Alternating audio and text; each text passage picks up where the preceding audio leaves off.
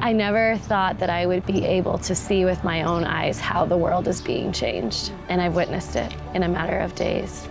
I've seen a glimmer of hope, and I see at the end of a conversation a smile. It's been a moving experience to see that there's hope.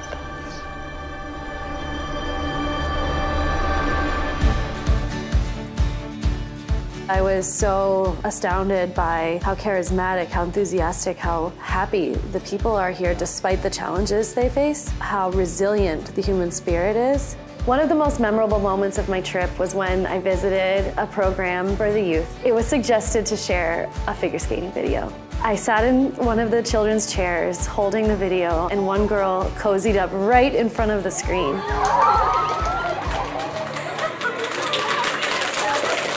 She was yelling and screaming and clapping and so enthusiastic she almost started crying. And then I found myself starting to cry. Kids here are just like kids at home.